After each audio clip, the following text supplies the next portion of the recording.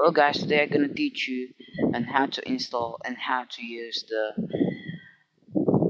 Foxit Reader 3.0.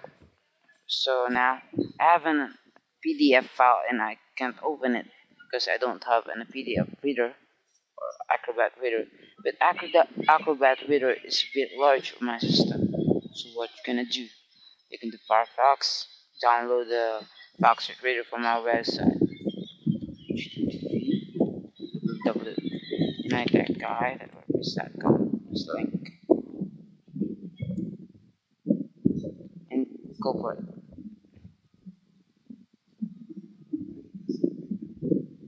For it to load, here's the Foxit Reader 3.0.1301. Click over it. It's a PDF. It's a free PDF document viewer and a printer. They grab a small size, only a few M download size, but in fast launch speed. It's all true. Foxit support Windows Me. So scroll down, and you'll see the download link in the file heap.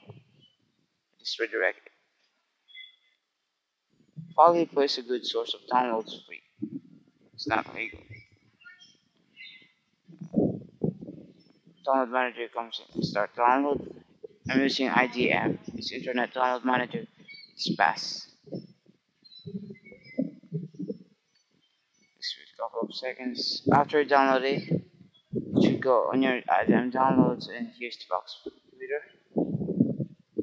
I'll minimize all the tray. Here's the setup. Just read it. Click next. I agree. Default is for newly and custom is for advanced users. Click default. Click install. Then check it if you want this Foxit toolbar. Check it if you want to make as .com as the default search bar. Don't want that to, so click next. And check it. Click finish. So now I'll just refresh and you see the Firefox PDF. You can now open.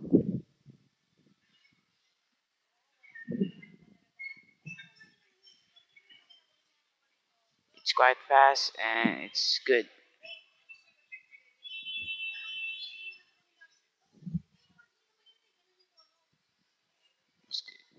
So visit sonatechguide.wordpress.com for many software updates and software tutorials, other tutorials. Speed aside. Thanks for watching. Please subscribe.